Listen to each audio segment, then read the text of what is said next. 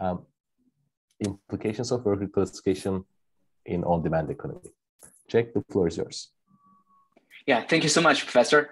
Thanks everyone for being here. It's really exciting to see you all, and actually it's particularly to see authors in the audience that whose papers give us a whole lot of inspirations. And thanks the conference committee so much for giving us this great opportunity to present our work. Oh, sorry, I should actually share the screen. Yeah, for giving us this work, opportunity to share, talk about our work. And thanks, Professor Joline Uichanco, for taking time and discuss our paper at the end of this talk.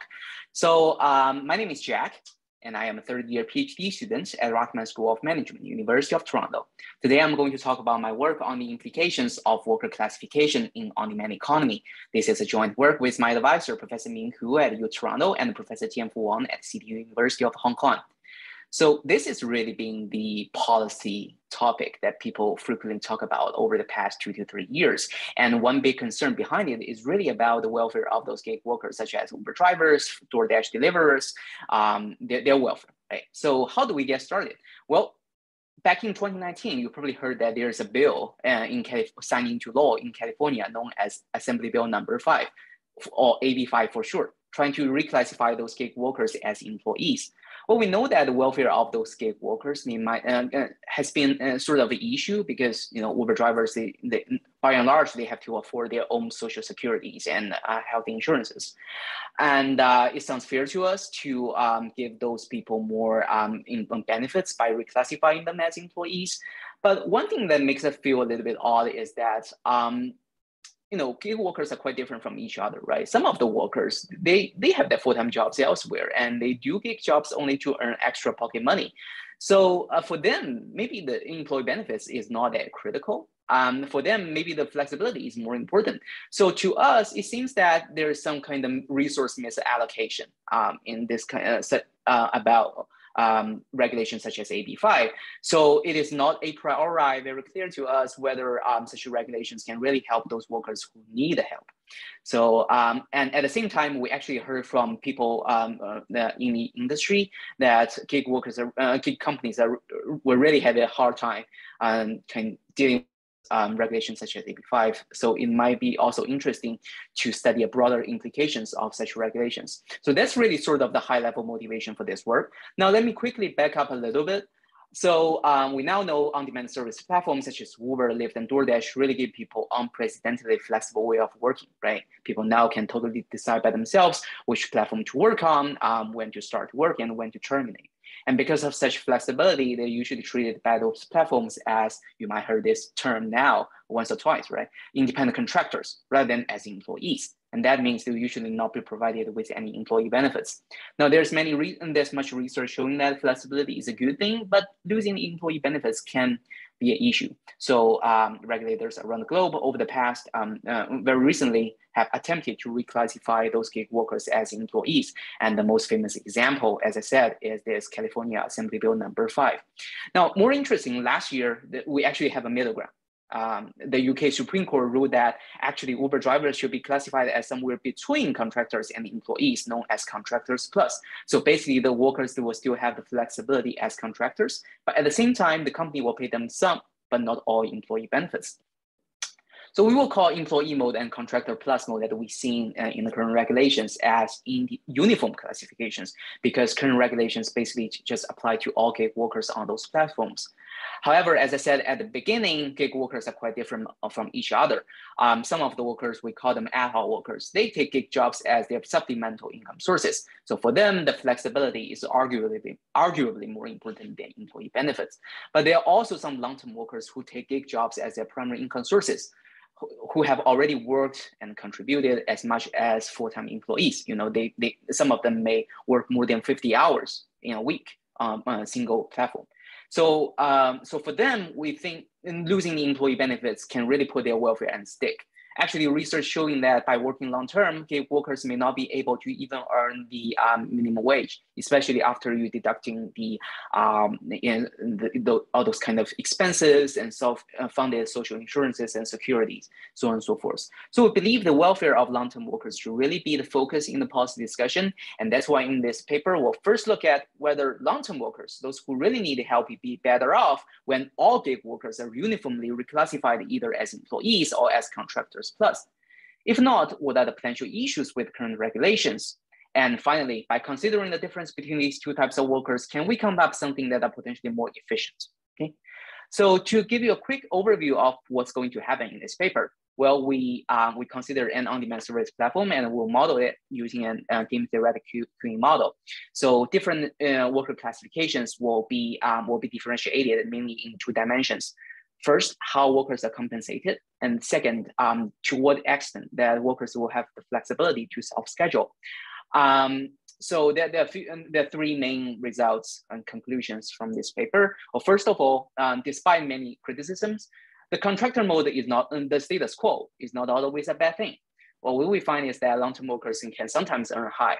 Okay, and the quick intuition for that is in a free market, there are both long-term workers and ad hoc workers. Ad hoc workers, they are more contingent, but such contingent behavior can motivate the company sometimes pay high wages that eventually will translate into a higher average earning rate for long-term workers. So there is such positive externality. Second, there are definitely some issues with uniform classifications. The current regulations may not always help and actually can sometimes backfire and hurt long-term workers. So we will turn the issue in the employee mode undercutting, and we will attribute that to company strict control. In the contractor plus mode, we term the issue as overjoining, and this issue is largely because of the fact that workers, they will still have the flexibility. So more and more workers will be attracted to the platform by the high wages. But then they overlook that their participation can actually make the platform over congested. Okay, so finally, we propose two discriminatory schemes that do consider and try to accommodate the difference between long-term and ad hoc workers. And so one approach is from the classification perspective, but the other is from the lens of operations. And I will show both approaches can curb the issues about current regulations, and both of them can parallel improve over current regulations of uniform classifications. So this paper definitely relates to recent OM literature on labor welfare and platform operations in on-demand economy. So for the first stream of literature, as I said, the welfare of gig workers has been there for a while. And actually, even before the current, the full-blown measures of worker reclassifications, regulators have attempted to enhance workers' welfare via, for example, minimum wage regulation, labor pool size regulation, and we have many papers talking about the implications for that. But so far in the OM literature, there's still little research formally looking at the issue of worker classification. There is one strategy paper that does study worker classification, but their model features only a single worker. We instead consider a random inflow of very heterogeneous workers, so we believe our model and our insights might speak to the problem at hand more directly. In the second stream of literature, recently, there has been this employees versus contractors debate. Many people study companies' platforms operations with blended workforces. So most of the papers in this stream, they take worker classification as a given and ask when it would be optimal for the company to only enroll contractors, only hire employees, or instead doing something hybrid. We instead ask the question, how gig workers should be classified? And our focus is on the welfare of those disadvantaged long-term workers. Finally, because of our methodology, which I will detail very soon, the paper also relates to the vast literature on queuing games. So in this stream of literature, who et al. 2018, they study a rather complex queuing system with some of the customers who can fully observe the real-time queue length of the system, but the other customers who can only observe the average queue length in the system. So we contribute to this stream by building upon who et al. By first studying the service provider's profit maximization problem in this complex queuing system. And second, on top of that, we back out and compare different market outcomes across different scenarios. All right, so to answer our research questions, let's consider an on-demand service platform. So I would first talk about companies, the platform company's operations and the status quo of contractor mode. So basically, the company will pay workers on a per piece basis without guaranteeing any employee benefits, but at the same time, it will allow workers to self-join the platform. The platform is modeled using an open queuing network. Long-term workers, ad hoc workers, they just as customers to a queuing system randomly arrive at the platform. If they choose to join the platform, they will first wait in a virtual queue for the consumer requests, which randomly pop up and will be assigned to workers in the queue in a first come first served manner, or will be lost if there's no worker available. After being dispatched, the workers will start services immediately, and they will collect this piece of wage upon completion. Now, ad hoc workers, long-term workers, they differ a lot in their joining behaviors. Ad hoc workers, as I said before, they have their full-time jobs elsewhere, and there's no need at all for them to always join the platform. So we assume that upon arrival, they will join if and only if the real-time payoff of doing a gig is not negative. Equivalently, they will join only when the real-time queue length of this virtual queue is not too long.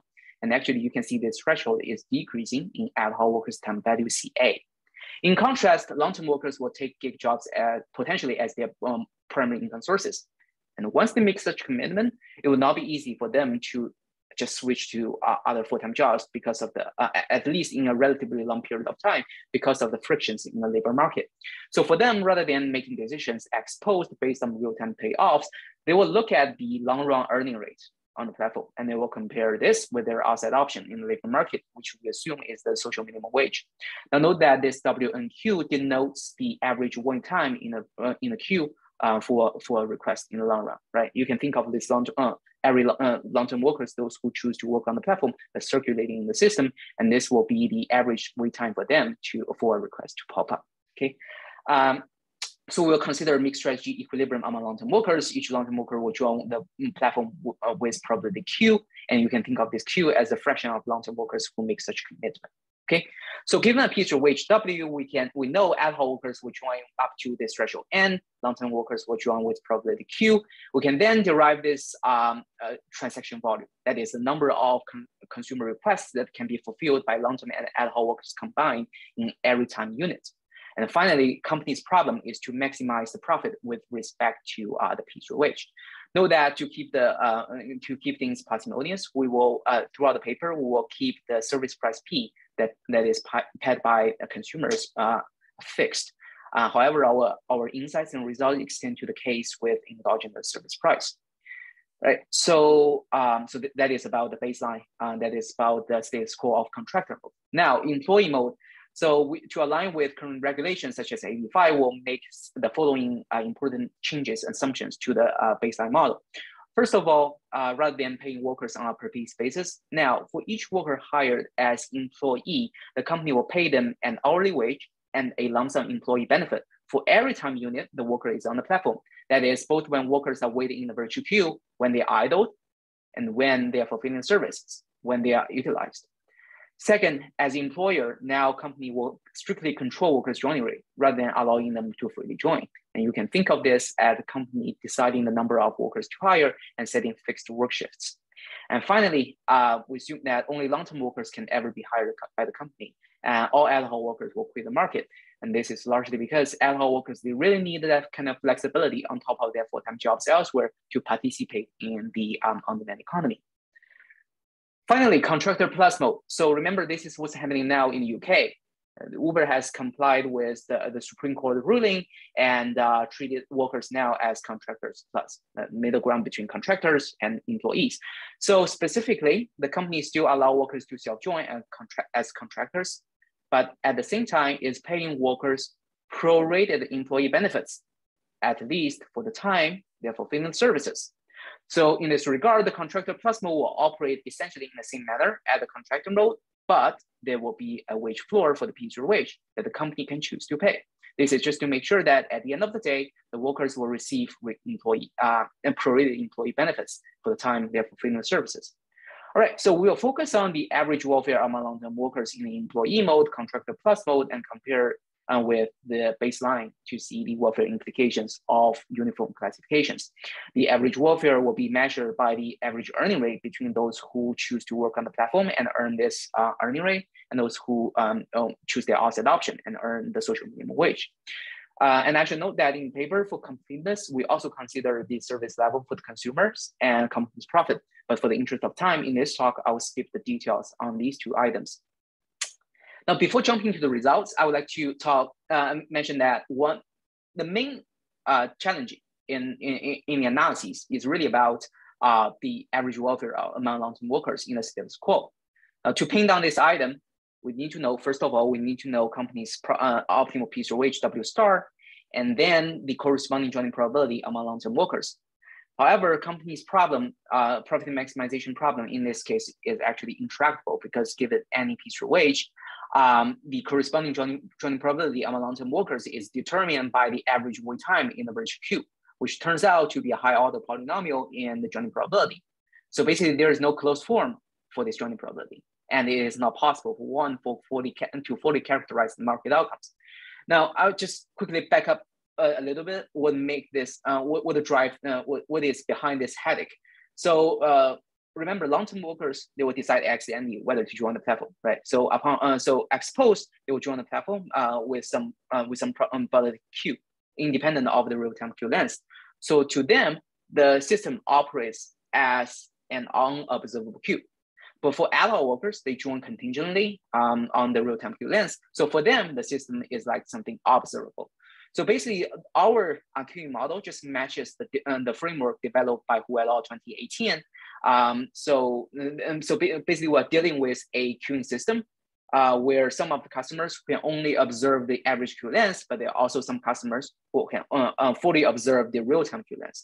So this kind of heterogeneous informational structure is really the driving force behind this headache. Okay, so so during the analysis, we have to look into the structural property of the transaction volume and company's profit, and think about what kind of conditions might give rise to certain interesting market outcomes. All right, so one important finding in this paper is that despite many criticisms it has received, the contractor mode, the status quo, is not always a bad thing. Sometimes long-term workers can earn high. Well, specifically, what do we find is that in the equilibrium of this contractor mode, if there's no ad hoc worker at all, if they are only long-term workers, they will always end up with, their average welfare will always end up being exactly equal to their outside option, meaning there is no surplus at all. But when there are ad hoc workers, which is oftentimes the case in reality, right? We show that under certain conditions, long-term workers' average welfare can actually be strictly higher than the outside option, meaning that actually ad hoc workers' presence exerts some kind of positive externality on their long-term counterparts. The intuition for this result is that unlike long-term workers, ad hoc workers join the system only when the system is not too congested, right? Only when the real-time queue length of this virtual queue is not too long. So if at some point in time, the system is quite congested, there are many workers already waiting there for consumer requests, and when ad hoc workers' time value happens to be moderately high, if the company wish to enroll more ad hoc workers, get more ad hoc workers on board, just in case the demand might surge quickly in the next couple of hours, minutes or hours, of course, the company has to pay a high piece of wage to incentivize those ad hoc workers, right? So over time, such a high piece of wage will translate into a high average earning rate and benefit those long-term workers. So with this in mind, now we can look at the issues with uniform classifications. So first of all, employee mode. Now as employer, the company will strictly control workers' joining rate, and such strict control will scare away all ad hoc workers. So there's no longer such positive externality that can benefit long-term workers. So even though the company is now paying those workers who are hired as employees in complete employee benefits, it is not a priori clear that long-term workers as a whole will be better off. Actually, we show that long-term workers can become worse off than in the status quo, either when the employee benefit is sufficiently low or when it is sufficiently high. And we term the issue here in the employee mode due to company's strict control undercutting. Okay, one thing I would like to note is that throughout the paper, we'll treat this employee benefit, this package, as something exogenous. You can think of this as the average level in the transportation service industry that companies such as Uber and Lyft will try to keep up with. Okay.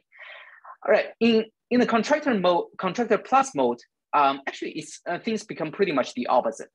Again, long-term workers may not always be better off. Sometimes they can be worse off. But now it is not because there's no ad hoc workers. Now it is because there are too many ad hoc workers. So remember, in the contractor plus mode, the company is paying workers some but not all employee benefits, but at the same time still allow workers to self-join. So more and more workers, either long-term or ad hoc, will be attracted to the platform by such higher wage, but they ignore that the participation can actually lower the utilization rate of those long-term workers already on the platform. So we show in the paper that under certain conditions, long-term workers' average earning rate on the platform can actually asymptotically decrease as more and more ad hoc workers join. So, so basically, here the thing is that in the status quo, we know that ad hoc workers exerting some kind of positive externality. But when there are too many ad hoc workers, positive just becomes negative because the system becomes too congested, right? So again, long-term workers may not always be better off, and we will call the issue here overjoining. So there are definitely more details in either mode, but for I would see if I have more time, I will be happy to get back to these nuances. All right, so we see there are some issues with uniform classifications. The long-term workers, those who really need help, may not always be better off. Next, I will talk about two alternatives that I do consider and try to accommodate the difference between ad hoc and long-term and ad hoc workers, and show how they might serve as promising alternatives to the current regulations that we have seen. All right, so first, we consider a hybrid mode, in which long-term workers are treated as employees, while ad hoc workers are still treated as contractors. So I feel like this is quite natural following the discussion that we have so far, right? I mean, for ad hoc workers, the flexibility is more important, but for long-term workers, the benefit is critical. So what do we find is that, first of all, long-term workers, their average welfare in this case will be equal to that in the employee mode. Well, this equivalence first says that hybrid mode still has the undercutting issue. Yeah, that's right. But at the same time, it implies that it will curb the overjoining issue in the contractor plus mode. Why is that? Well, first, remember, in the employee mode, there's no ad hoc worker at all, right? So clearly, long-term workers will not be affected by ad hoc workers' overjoining behavior. On the other hand, because long-term workers' joining rate will be strictly controlled by the company, they will not be affected by their own overjoining behavior either. More importantly, if we also consider the service level or the welfare implications for other stakeholders, the service level for consumers, companies' profit, you can see that this hybrid mode, well, first of all, will always parallel improve over the employee mode. And second, under some conditions, can even improve over the status quo of contractor mode. And the intuition for this positive result is that because now workers are treated differently. Essentially, the company can use different wages to motivate these two types of workers, right? So in general, the company is able to serve as many consumers as before by enrolling as many workers as before, but at a lower total labor cost. And as a quick note, finally, even though we do not explicitly consider the welfare implications for ad hoc workers, but here you can see that because ad hoc workers treated as contractors, they still have that kind of flexibility. Again, they can participate. And obviously, the welfare for this group of workers will also increase. And this just further enhance this parallel improvement argument, okay? All right, so that is a classification approach. And I have been talking about worker classifications. I mean, to formally classify workers, people oftentimes have to go through a tedious legal process, right? That is costly. So we're thinking about whether we can come up with something operational that is less costly, but at the same time can be more efficient. So yeah, we propose this discriminatory dispatch policy. So we will go back to the contractor mode, and we will let the company prioritize long-term workers, those who depend on gig jobs for a living, over ad hoc workers who do gig jobs now and then just to earn extra pocket money.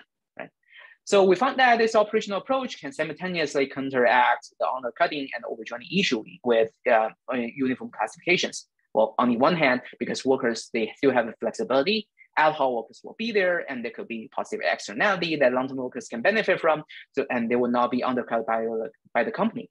That's obvious.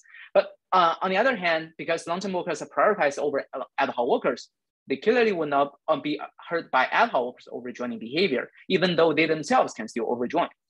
So we show in the paper that we formalize this result, and we show that actually as more ad hoc workers participate, long-term workers' average welfare can increase. In other words, this kind of priority approach just enhances the positive externality that ad hoc workers exerts on long-term counterparts. And I should note that this operational approach can also practically improve over the uniform classifications. And the intuition is similar as before, because now workers are treated differently, even though it is in an operational sense. Still, it is possible for the company to enroll as many workers as before, but at a lower total labor cost. All right, so finally, we empirically calibrate the parameters in our model and apply our insights to the ride-hailing market in California.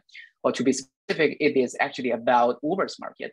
So we predict market outcomes given by uniform classifications and discriminatory schemes and compare with the benchmark of contractable in 76 California cities. So why 76? Because actually evidence showing that there in many small cities, there's no sign of active Uber operations, okay? So green here means improvement, red means negative impacts. So if you look at the first column, you can see that, well, employee mode might help enhance long-term workers' welfare in many cities, but will come at a high cost of other stakeholders in the economy. And actually in wealthy cities such as San Francisco, long-term it can backfire and hurt long-term workers, okay? In the second column, contractor plus mode barely has any significant impact on market outcomes. And this is largely because, if you still remember, and then there will be a wage floor in the contractor plus mode, right? But this wage floor can actually be lower than what workers are already receiving, if effectively receiving in a contractor mode. And finally, if you make pairwise comparison, you can see that the discriminatory schemes that we propose can generally improve over the uniform classifications, meaning that long-term workers' welfare can be enhanced, but at the same time, the negative impacts on other stakeholders can be moderated. Actually, in some cases, other stakeholders can even be better off. All right, to wrap up this paper, so we jump into the recent policy discussion on worker classification in on-demand economy. What we do in this paper is really highlight the difference between long-term and ad hoc workers, and we focus on the welfare of long-term workers. So one thing we show is that contractor mode is not always a bad thing. The flexibility as contractors will, of course, give many people a new way to earn extra pocket money and supplemental incomes, but it can also be a good option, at least in some cases, for those long-term workers and to take gig jobs as primary income sources, okay? And we show that to uniformly reclassify all gig workers may not always help those to uniformly reclassify all gig workers may not always help those who really need help. Actually, sometimes they can backfire, and there will be issues such as uniform undercutting in the employee mode and overjoining in the contractor plus mode. And we propose two discriminatory schemes, one from classification perspective and the other from operational perspective. And both of them can parallelly improve over what we have so far. All right, so finally we calibrate and we use numerical analyses with empirically calibrated parameters to corroborate our theoretical investigations. And as a closing remark, we'd like to say, well, this kind of online labor market really quickly expanded over the past decade. It might become more prevalent in the future. So we think the gig workers are quite different, and hopefully throughout this paper we show people that worker heterogeneity really matters, and on how worker regulators should exercise some kind of caution in terms on this issue, and they should think a bit more about how to properly classify those workers and help those who really need help. So this is pretty much what I want to talk about this work. Thank you so much for your attention, and happy to take any questions, comments, and the paper is available on SSRN. Thank you so much. Thanks so much, Jack. Are there any quick questions before Joline starts? I don't see any questions. I have one quick question of my own, and Joline, maybe you can set up in the meantime. And if there are additional questions, the rest of the audience can also utilize the chat. Jack, my question is about, can you stop sharing the screen so that Joline can actually start sharing? Yeah, sure. So my question is about the B parameter, the lump sum transfer. It's exogenous, you said, right? Yeah. So what do you think would happen if I were to do the following? So the policymaker requires a minimum lump sum benefit, B, but the platform is allowed to choose the optimal level. So I'm kind of, I'm endogenizing it, but I still take what the policymaker says as a constraint in what I'm doing. Any of the conclusions, would any of the conclusions change? I mean, this automatically takes care of these over or under the problematic regimes, right? What are your thoughts on that? You know, how the results change with such endogenization of B? Thanks a lot for this for this question. So one thing, the first thing first, because we are considered a monopolistic platform in our paper, so maybe in the current paper, the platform may not, and the company may not have that incentive to optimize over this benefit that much. But if we are considering the competition between multiple platforms, there will be a totally different stories. There might be some competition with respect to this dimension. And as you said, the undercutting issue and the overjoining issue will both be moderated. And for the interest of time, I'm just talking about one thing, for example, the undercutting issue, right? So one thing, if you still remember, we showed that long-term workers will be worse off either when the benefit is sufficiently low or when it is sufficiently high. But if there are competition and push the company to pay a higher piece benefit to first get workers on board, well, one thing that will happen is that when the benefit is already pretty high, the company might still choose to pay that kind of benefit and try to get many workers on board. So in that case, you can imagine that, and that in contrast to the monopolistic case, where the company will only hire a very small number of workers because of such a high labor cost, the average welfare among long-term workers can be enhanced. And as you suggested, the issue can be moderated. The undercutting issue can be moderated. Thank you. Thanks so much. I encourage everyone else to ask questions over chat. I'll turn it over to Joline. Joline, thank you for being a discussant for this paper. I look forward to hearing what you have to say. Thanks, Zhang, for inviting me, and thanks, Jack, for your very interesting presentation.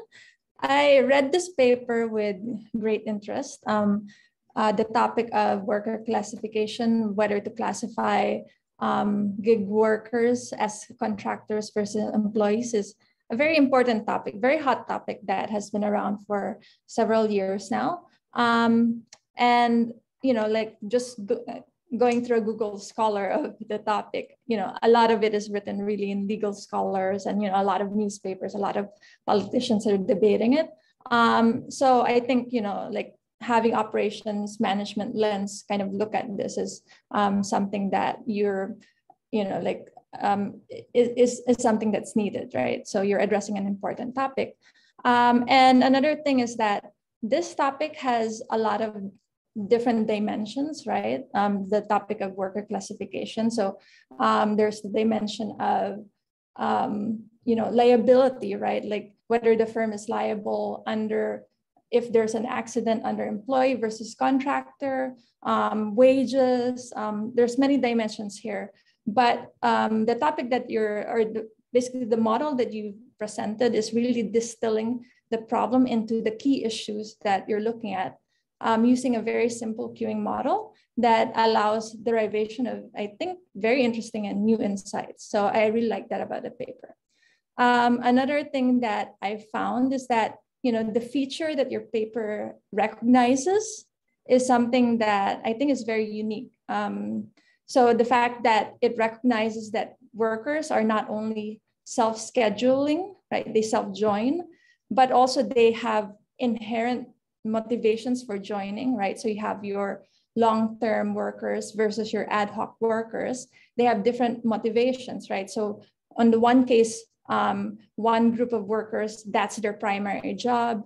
And then for the other group, it's sort of a secondary job that they do. And they like doing it because, you know, like let's say Uber allows them to have flexible hours, right? So this is something that is new, a new feature in the model. So just an anecdote. So I took an Uber a few years ago, and when talking to the driver, basically, I asked him why was he driving Uber, and he said, "Oh, I'm actually working in the Apple store, and like they give me a lot of benefits as a retail, retail employee in Apple. Like they were giving him health benefits, education benefits." But Uber just provides him a lot of money, right? The wage is much higher working for Uber. So that really speaks towards, I guess, the topic of this paper. So when I was reading the paper, I was thinking about that anecdote all the time. So what I liked about this paper is that it reveals a new insight about the value of ad hoc workers, because the presence of ad hoc workers really allows the wages to increase, because the ad hoc workers have, their primary job, right? And this benefits the long-term workers. So this is a new insight that I think is really cool in this paper. All right, so some of the key assumptions about this paper is that basically it's being modeled as an open queuing network. And the benefits of doing this is that it really allows the modeling the decision about whether an ad hoc worker should join or not based on the real-time information about the queue, the length of the queue of the drivers, right? So this really captures, like that that decision of the ad hoc workers, right? However, I think there are some limitations that I think, maybe you can talk about in the paper, or maybe address in maybe another follow-up work. First of all, customer arrival is exogenous, right? It doesn't change regardless of the state, whether there's a long queue of drivers or short queue, or there's no drivers whatsoever. So and another limitation is that price and the wage also does not depend on the state, right? The length of the queue of the drivers. And as we all know from our experience with Uber, we have dynamic pricing, right? So prices and wages change based on the state, right? All right. Another key assumption in the employee model, so this is characterizing all of the workers as employees, basically is that the firm limits the supply of the long-term workers by selecting lambda, which is how many long-term workers they allow to work. So that's kind of the assumption here. So the firm is able to control the supply. And then the second assumption is that ad hoc workers, because there's a lot of control that the firm takes, since they're classifying everyone as employees, the ad hoc workers don't like this, so they just sort of leave the market, right? So you only have long-term workers. So I think having this sort of assumption simplifies the analysis a lot. And at first I thought maybe this is going to be a restrictive assumption, because you're assuming there's your ad hoc workers are out of the market. But looking into it and looking at the references that were provided in the paper, I found that the supply control that is being assumed in this paper that the firm is doing is actually consistent with Uber's and Lyft's responses after the New York taxi and limousine company when they implemented changes in 2020. So New York TLC, they basically implemented a minimum wage and also a vehicle cap, because in New York, right, so you have a lot of Uber drivers and Lyft drivers, and a lot of them are just cruising, so they're maybe utilized for about 60% of the time, and a lot of time they're just cruising and empty, and they add to congestion. So basically New York TLC, they implemented these vehicle caps so that you don't have too many drivers out in the streets, right? So this kind of supports this very restrictive assumption. And looking further into how Uber implemented, or how Uber reacted to these limits that were set by New York TLC. So basically, Uber, like while in the paper, they argued that the firm can simply just lay off ad hoc workers who are beyond the cap. In reality, that supply control really has a lot of nuance because you can't really lay off workers. So in fact, they are doing this in a lot more nuanced way. So for instance, they have a cap, but if you are a driver who, is very productive in the past, you can go online anytime and, like you can get matched anytime.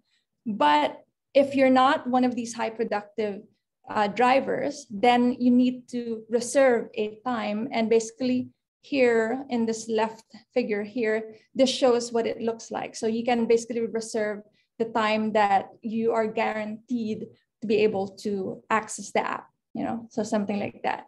And the interesting question here is that while in the paper, it's assumed that anyone who is beyond that cap is not working, right? In reality, they're actually working on an off-peak time, right? Because that's the only time available to them, right? So this actually could be better because, those off-peak times are going to have drivers. So it can better allocate the supply during peak and off-peak. So I think an interesting follow-up question that the paper could possibly answer is, with this, this cap, is this actually better for the customers because you're kind of forcing supply for those off-peak times? And also, potentially, it could be better for the long-term workers too, because during those off-peak times, the wages would be higher. Whereas in the paper, they assume that if they're beyond the cap, they just earn that minimum wage, right? Okay, so beyond those future directions that I just mentioned, some other potential future directions are, just looking at the other factors that could affect the decision of your workers to join or not, right? So as I mentioned already, having off-peak versus peak hours, right? And kind of looking at the decision of joining off-peak versus peak. Again, dynamic price or wage, that's another potential factor that could affect the self-join decision. And also, as you already mentioned, Jack, the presence of competition. So if you treat everyone as employees, then this would limit the ability of a worker to sort of join Uber and Lyft, whenever they want. So how would this basically affect if there's competition, right? So yeah, but to summarize, I really like the paper. I think that you really revealed some really cool insights that are new. And beyond these few suggestions, I think that, you really have looked at, a not really well-studied topic in the gig economy. So cool. Thank you so much, Joline. And actually, this last point is also a nice segue to our multi-homing talk, to the next talk. I'll pause before that for a minute in case there's any brief question for Jack. We have only 1 minute. And Joline, if you can stop sharing your screen, maybe Park can share his screen.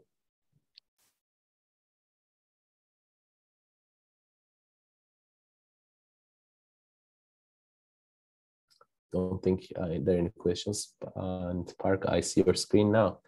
All right, so we'll move on to our second talk. Thank you, Jack and Joline. I will turn it over to Park, who's going to tell us about managing multi-homing workers in the gig economy. Park, the floor is yours. Thank you so much. Hi, everyone. My name is Park. And first, I'd like to thank the organizers for choosing our work, Scott for being our discussant, and everyone for staying until the end. Today, I'm very excited to share with you my work in collaboration with Allon, Maxime, Cohen, and Ken Moon.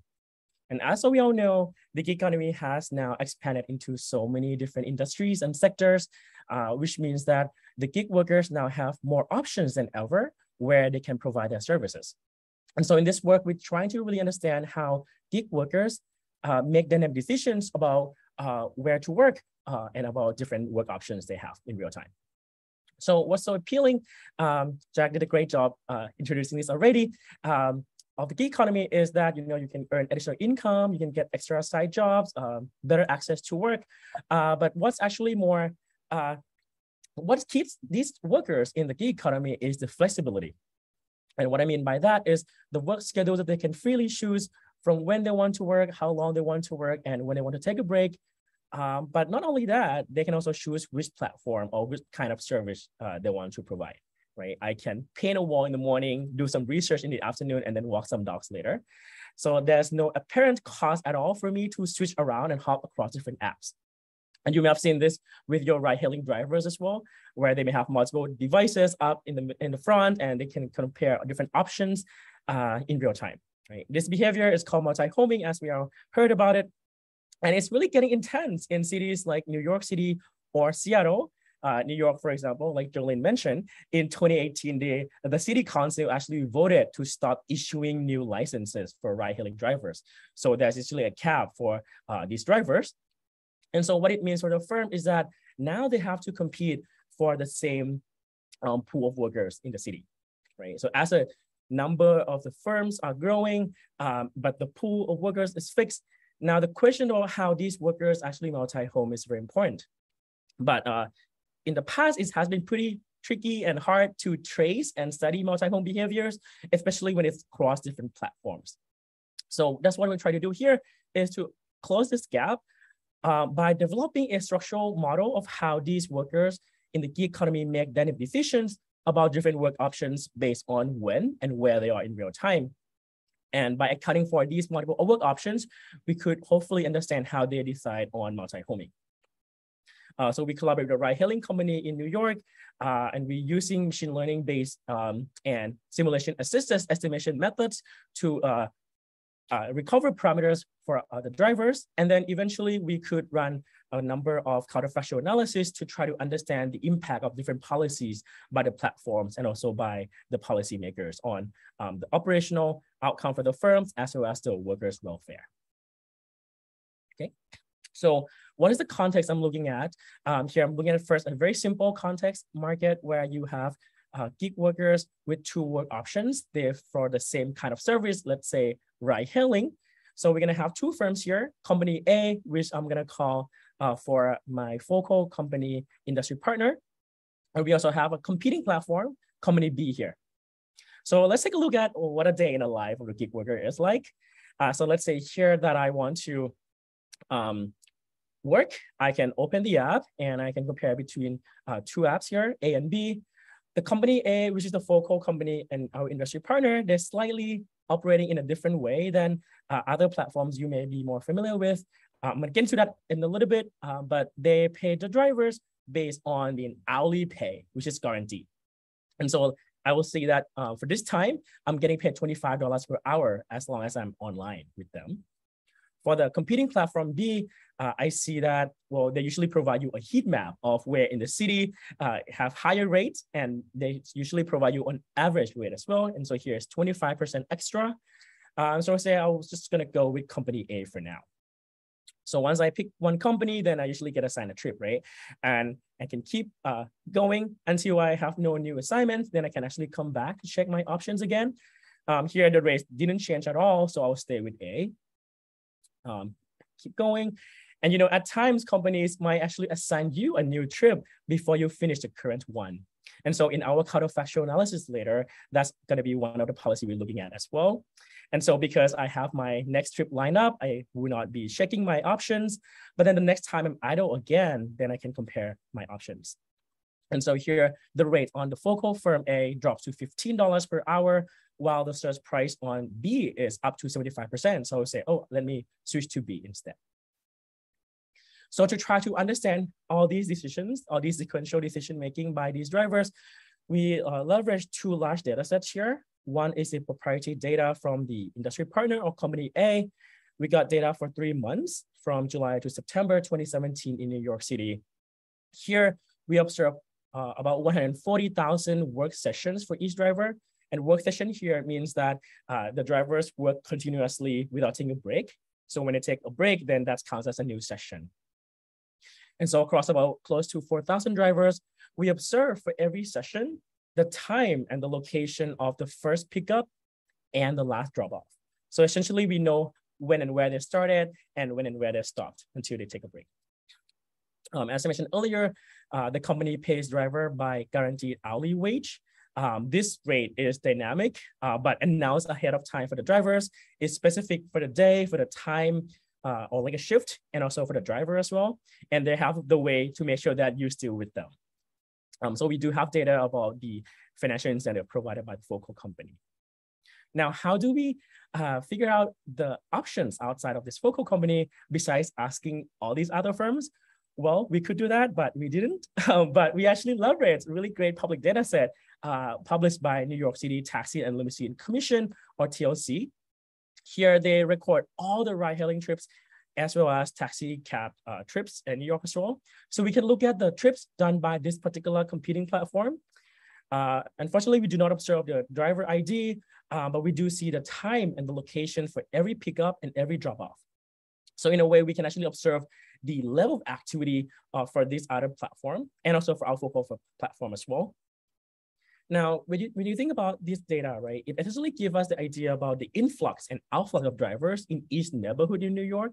So we could essentially approximate the potential shortages or excess of drivers in each location, which could indicate potential surge pricing on this other platform. Right, so together with the price breakdowns posted by the competing platform website, we can try to actually approximate the amount of the rate of surge pricing at each location and each time in New York City at the same time of our focal data set. And so here's an example of what it looks like. On the left-hand side here, I have the probability that the competing platform would have a shortage of drivers by each location and each hour. And so the darker the color here means more likely to have shortage of drivers, which may indicate higher rate of surge pricing. On the right-hand side, I have the probability of the drivers on the focal platform leaving the focal platform at different time and location. And so what I'm trying to do here, our identification strategy is try to use the left figure to explain the decisions we observe in the right figure. Okay, so we try to see how time and location play a role in drivers' dynamic decisions here. So how do we model the drivers? First, we assume that the drivers are homogeneous in terms of how forward-looking they are. So we have one discount factor beta here. We're going to model the heterogeneity of the drivers by the cost, the perceived cost they incur when they work for a unit time interval or epoch. So this interval, we choose it to be 20 minutes, which is the average trip duration of a ride hailing. And so we assume that the cost to drive, CI here, will be drawn from a truncated normal distribution with parameters mu and sigma here. So essentially, the key parameters we try to estimate would be beta, mu, and sigma. And once we obtain this population level distribution, we could then, conditional on what we observe in the data, recover the individual perceived cost for each driver. Okay. And so this is how we model the decision. Again, two firms for the same service.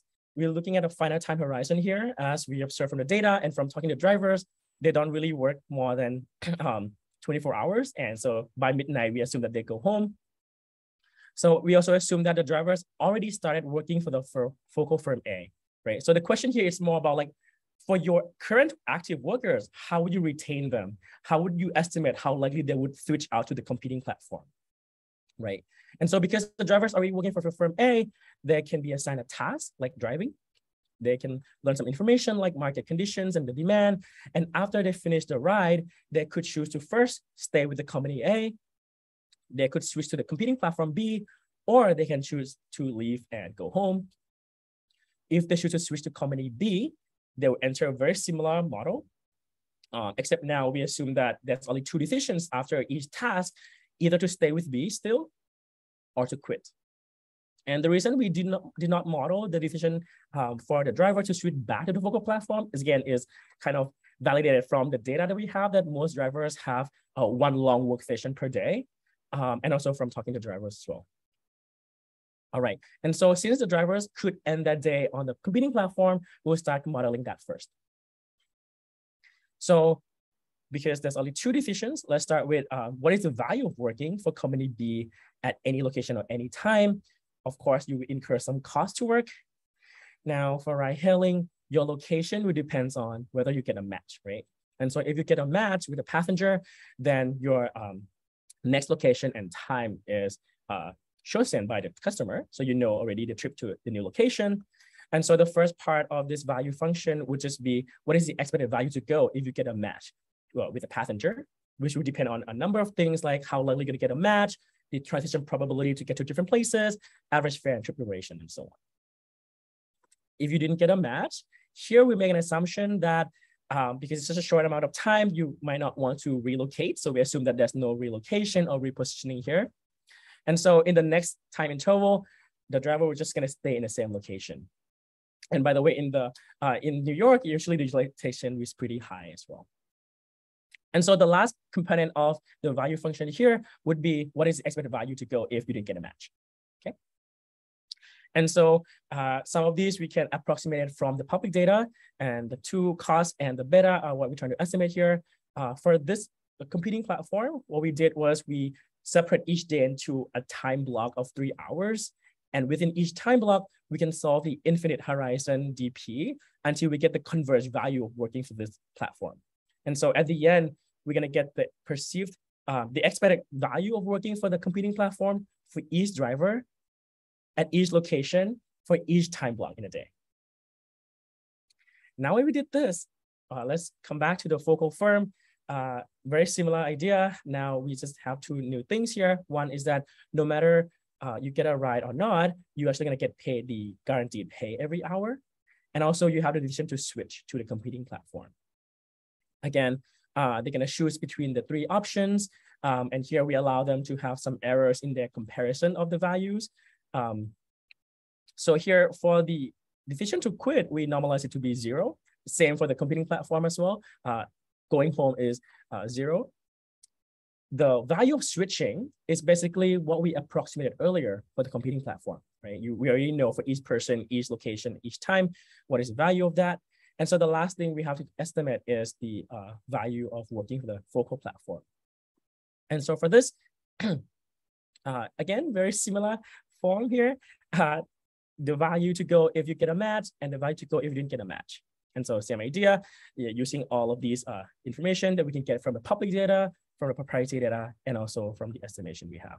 And for this one, we know that it's finite horizon. And because we already solved for the other values, we can actually do like backward induction to solve for what is the expected value for working for the focal firm for everyone at any time and each location.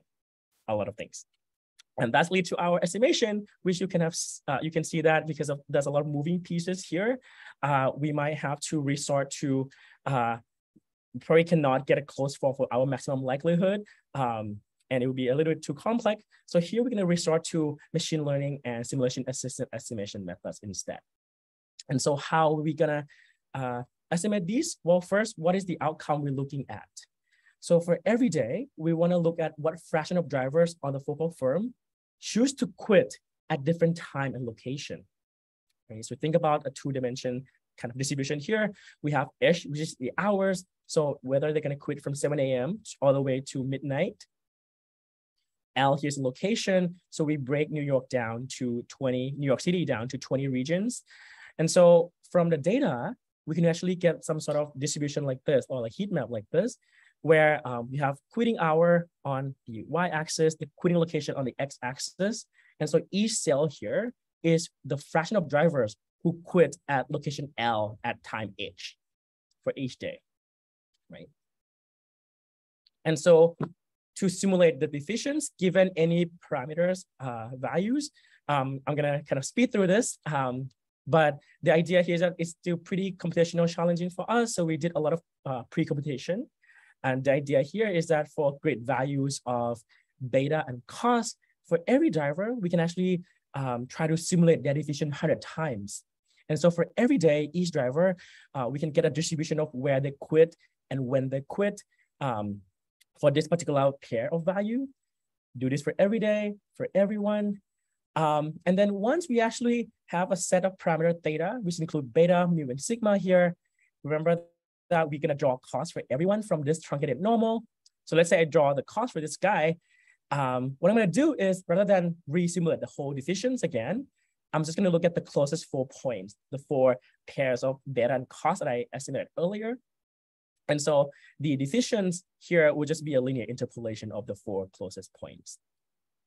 So we can do the same thing across everyone. And once we aggregate across all drivers, we could get the similar distribution for each day as well. What fraction of drivers, given the parameter set theta, when and where they're quitting. And so the goal here, the eventual goal here is, can we find the parameter set theta that minimize the distance function between these 2 distributions? Because we want to be able to generate the simulation that looks as if it's from the real data, right? And so there's several really good simulation-assisted estimation methods, but again, not I think it's too complex for us. So we actually resort to even a better way to learn from data, machine learning. And so we use this algorithm, generative adversarial networks, or GANs, which is basically a 2-person minimax game, right? Where you have the generator to try to create these fake faces or images of faces.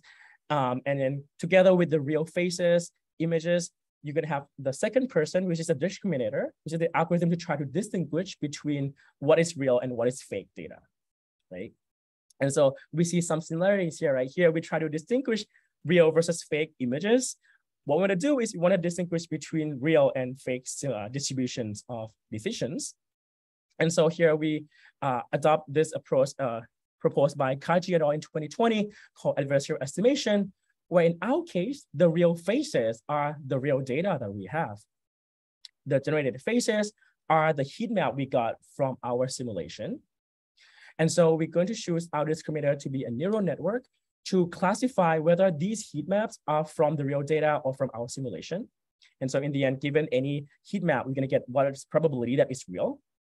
And so we choose our generator to actually be our structural model, right? So the idea here is we try to pick the structural model, the parameters for the structural model, such that it spits out this simulated distribution that the discriminator has a hard time distinguishing between the 2. Once we get to that point, it means that we actually got really good parameters to generate the distribution as if it was done by real workers. All right. So let's take a look at the results.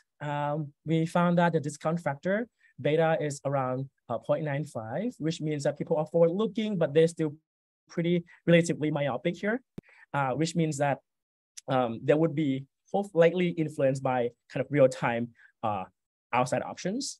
And here to translate into US dollars, it means that the drivers will think of the net earnings they can get 2 hours from now for each dollar. It's as if it's 74 cents. On the population side, we found the distribution for the cost to have the mean of 53 cents and the sigma of 51 cents. And so having this population level distribution, we could then recover each driver's individual perceived cost, right, using Bayesian updating, given that we already observed all of their decisions in the data. And so here's an example of the how the distribution looks like for the cost. Now, once we get the cost from everyone, we could do a simulation again to see what is their final decisions and kind of do a kind of informal comparison with our data to see how well our model fits, right? Which is pretty, it fits pretty well. And so what we could do from that is then we can look at how likely they're going to multi-home here. And so first, we found that if you look at the fraction of working days where these drivers work for the focal firm, we found that about 67% of them actually multi-home during the majority of the days they work for the focal company. We can also look at the extreme here. We found that about 42% of drivers always multi-home whenever they work for the focal firm. And on the other extreme, 16% of them never actually multi-home at all. And so we can also look at the timing of the multi-home decisions. And what you can see here, these dotted line is when the hourly rates usually change. And so you can see here that people tend to switch when in the first few hours when the rate changes. So it seems like they may like the certainty of the guaranteed pay, but once the rate changes, it's the time they start comparing with other options again. We can also look at utilization, and that's when we also find that the time people switch out from A tend to coincide when they have really low utilization or they have a drop in utilization in the focal firm, which may suggest that people dislike being idle, even though they're getting paid by hour already. And interestingly, if you look at the late night part of the day, on an average weekday, that's when utilizations will keep declining, and you see people start switching out more and more to other platforms. Now, what can we do with these? For the natural follow-up question would be, is multi-homing good or bad, and what you can do about it? Well, recent theoretical research have shown that it can be good because workers spend less time idling. But on the other hand, they may actually work more but earn less money. So that's a bad thing. But again, if you go back to the story of New York City or Seattle capping the number of drivers, then from the platform's point of view, multi-homing is kind of bad because it means that drivers spend less time working for you, right? And so here we're gonna look at different ways that you can control multi-homing from the firm's perspective and also from the city perspective. Here's just a quick overview of our counterfactuals. From the firm side, we're looking at how the firm can optimize their pay scheme, the way they compensate their drivers in a way to manage the long-term capacity. But again, as you can see in the gig economy, things change in real time.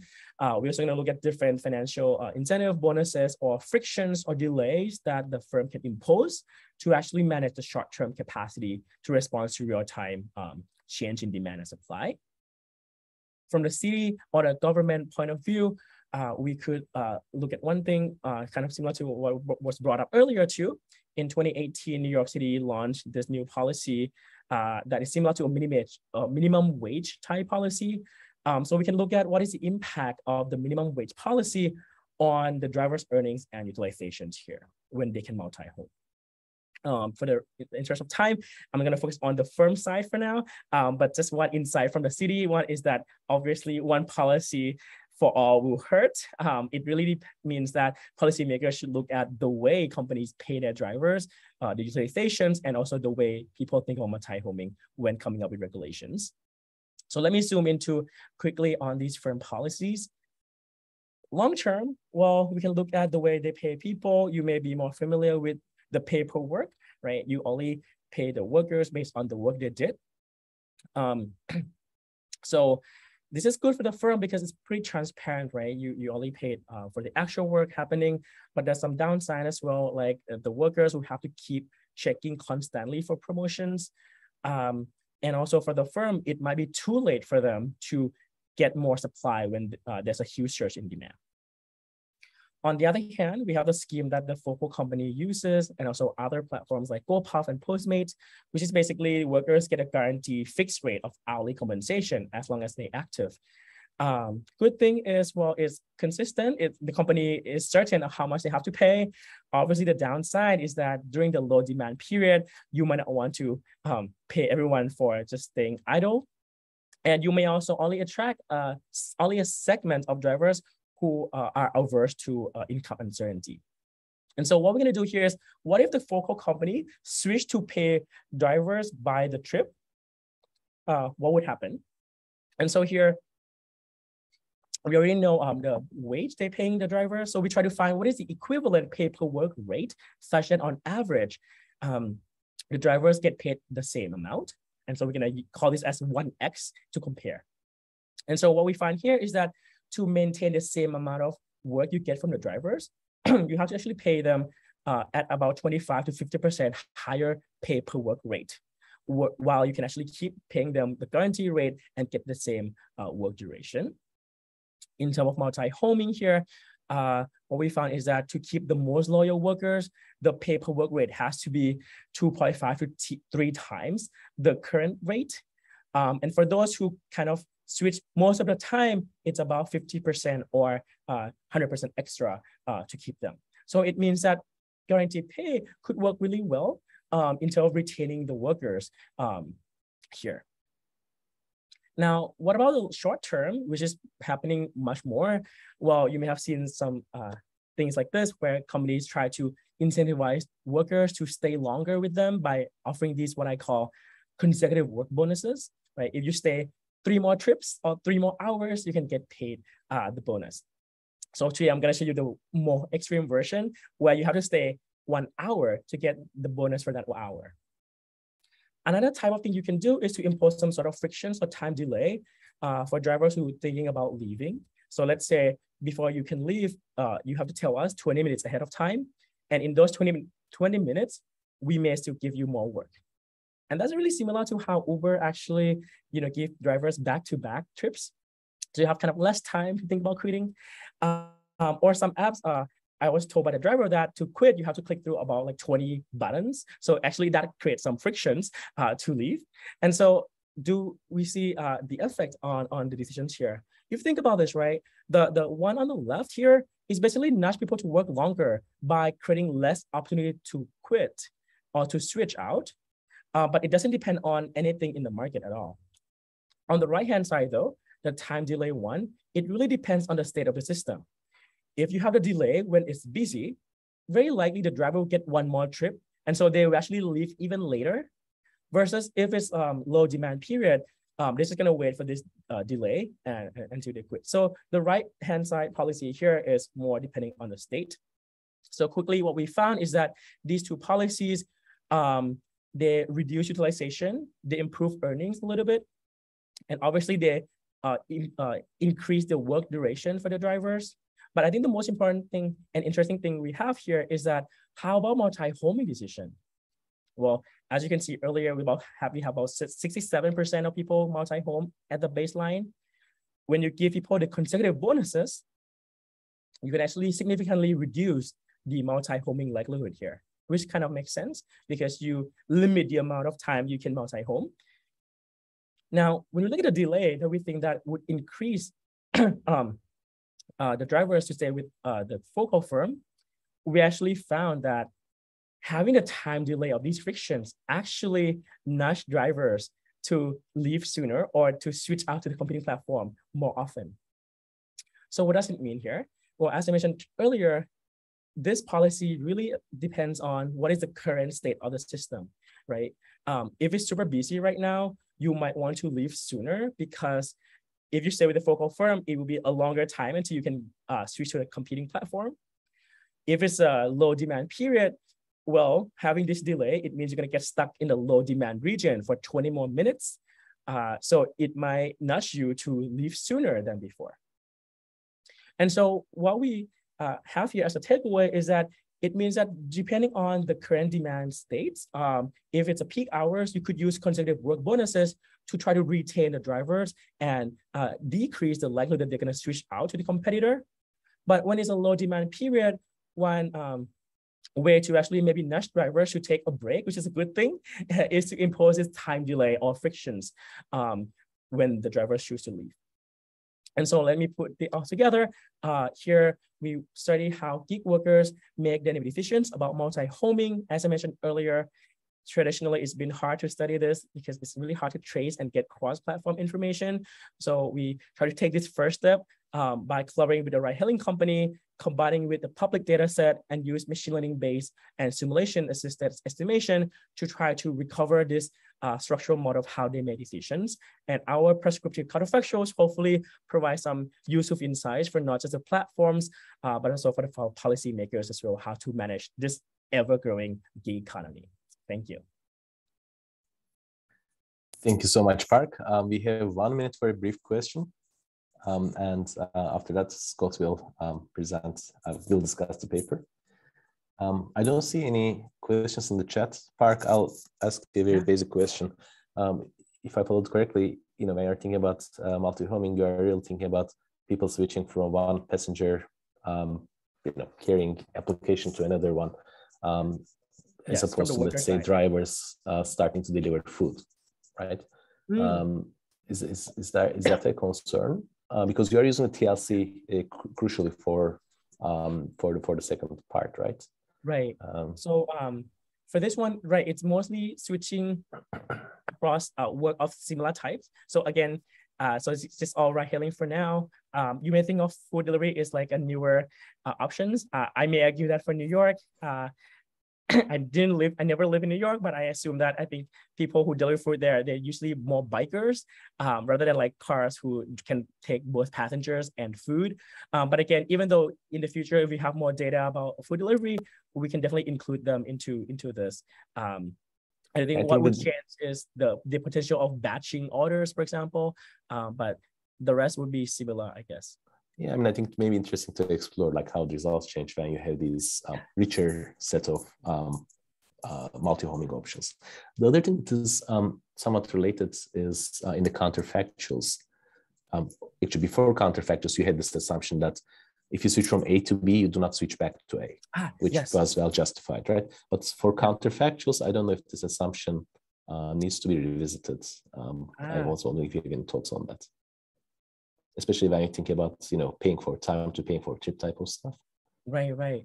That's a really good point. So when we made the simulation of if the focal firm actually switched to pay per trip, we allow them to actually now have different probability of getting a match based on now the pay per trip. But we still keep our assumption that they will not switch back to the focal firm, but we could relax that and try. It'd be interesting to explore. So that was something that'd be interesting. Anyway, super nice talk, super nice, interesting work. But I think Scott has more interesting stuff to say than I do. So I'll turn it over to Scott. Scott, last but not least, we hear you. Please take it away.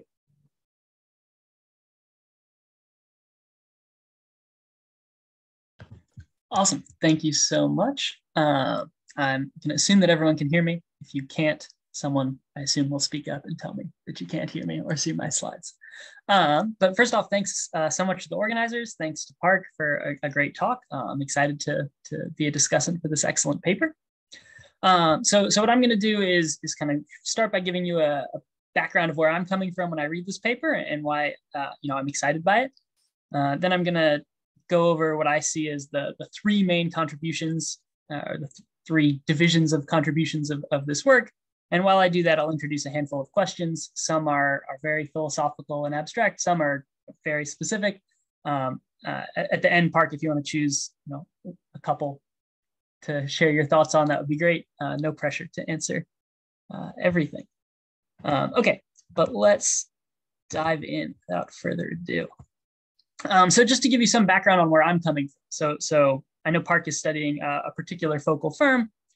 I've worked as a research science intern at Lyft. I worked with the driver positioning team. One incentive that they were in charge of while I was there was this thing called personalized power zones. And so, when I read this paper, the thing that I'm thinking about is that, what do you want to know when you're designing incentives for gig economy workers? And really what you want to know is how are drivers going to behave in the presence of these incentives? And so what I think is really exciting about this work is that it takes a flashlight and shines it on this question, basically. It gives you a really good way of thinking about how drivers are making decisions when presented with different incentives. And so ultimately what these decisions come down to is how much can you make on this platform versus how much can you make elsewhere. And what they do in particular that's really nice is really flesh out this, what could I make elsewhere question. And so often in the literature, some very influential papers take an approach where you just assume some exogenous outside option, which is often potentially just a single value or a simple kind of external, given value that maybe is location specific. What happens in this paper is it's, this output that depends on a dynamic. I'm not going to rehash the math that Park showed in this Bellman equation to figure out the different values of different decisions. But basically, crucially, what this paper does is introduce a third option for workers. So they can continue working for platform A. They can quit, which is this normalized, fixed, roughly speaking, value of an outside option modulo some IID noise. Or they can switch to this, other firm, and the value of that switch is dynamically determined based on a lot of different things. So this, modeling contribution, I think, is a key thing to highlight. There's a lot of rich heterogeneity in the model. I've highlighted a few ways in which that shows up, but I think it's a really nice and rich model. Now, that comes with some drawbacks isn't maybe the right word, but it comes with some limitations in that, estimating a model that's this complex is really hard. And so that brings me to what I want to highlight as the second contribution of this paper. Putting aside the difficulty of getting the data to estimate something like this, I found their estimation technique to be really interesting. I didn't know really anything about this before I read the paper, so it was illuminating for me. It's this adversarial estimation approach using generative adversarial networks. Park explained it quite well. I'm not going to rehash that here, but it's essentially an alternative to traditional maximum likelihood, which you can employ when using traditional approaches is not something that's practical or feasible given the complexity of the model. And it comes with nice asymptotic guarantees. It's not completely something that's just based on we think it will work well in practice. But one more philosophical question I had for Park is basically, does the existence of techniques like this, which I would expect are going to become more popular in coming years, I would expect that I'll see more of this in the future. I'm wondering if this influences the types of structural models that people create, knowing that you can now make things that are more complex and estimate them, or if we still think of this as maybe like an estimator of last resort, in that if we the gold standard would still be to if possible, come up with something where you have a less black box approach to the estimation procedure. So you can chew on that for a little while. But I wanted to also highlight some of the results and counterfactuals that I think are interesting and deserve to be highlighted. I'm going to pick out just a handful that surprised me. There's more in the paper. Park talked about some more. Feel free to check out the paper for those details. But a couple things that were interesting or of note to me. One was that drivers seem to underestimate the cost of driving. And anecdotally, this maybe isn't that surprising. It's something that I feel like I've heard from news articles or what have you. But I think having an empirical estimation of this fact, in the paper they present like I think an estimate from AAA about what the actual cost of driving is, and it's much higher than the mean cost that they derive from their structural model. And I think that's an interesting observation that is worthy of some more attention when you think about regulation going forward. Another thing that was super interesting was drivers being more likely to switch when idle, despite on this focal firm that they're looking at, they're getting paid the whole time, regardless of whether they're idle or not. This was particularly surprising to me. I didn't have a great explanation. I think there's still some stuff that needs to be unpacked. I thought maybe it might have to do with tips that aren't accounted for potentially, but I think that's an interesting observation that a little deserves maybe some more attention. One thing that Park had a nice graphic on in the talk, but that didn't receive quite as much attention in the paper was the extent to which a driver's location impacts the switching behavior. Based on the model, it seemed like there might be locations where the focal firm just loses a lot of drivers due to differences in utilization and differences in wage rates in those locations, but I wasn't sure if that was something that came out of their estimation. So this is more of a specific thing if you want to shed light on. In terms of the counterfactuals, I was particularly surprised. A priori, I would have thought that these duration incentives and these departure delays, one of them is imposing a cost. The other is providing some incentive for sticking around, but those seemed equivalent to me up front. Reading the paper, unpacking it a little bit, in terms of these departure delays encourage you to leave earlier, it does make sense that it has this complementary effect, but it's really nice to identify these two levers that seem similar, but that actually can be useful in complementary settings, right? So these duration incentives can be used when you want drivers to stick around for longer. Departure delays could be used to try to incentivize drivers to actually leave earlier. And so I think that's a nice managerial insight for some of these platforms that I wanted to flag. Somewhat related to Azan's question about these counterfactuals, just I was curious a little bit about their robustness to a variety of potential changes in equilibria when you run these counterfactuals. So one was utilization rates. I wasn't sure if those were adjusted as a result of marketplace changes driven by these policy changes. Ozan mentioned the switching behavior. I think there's some amount of limitation based on that. I'd be interested to hear your thoughts.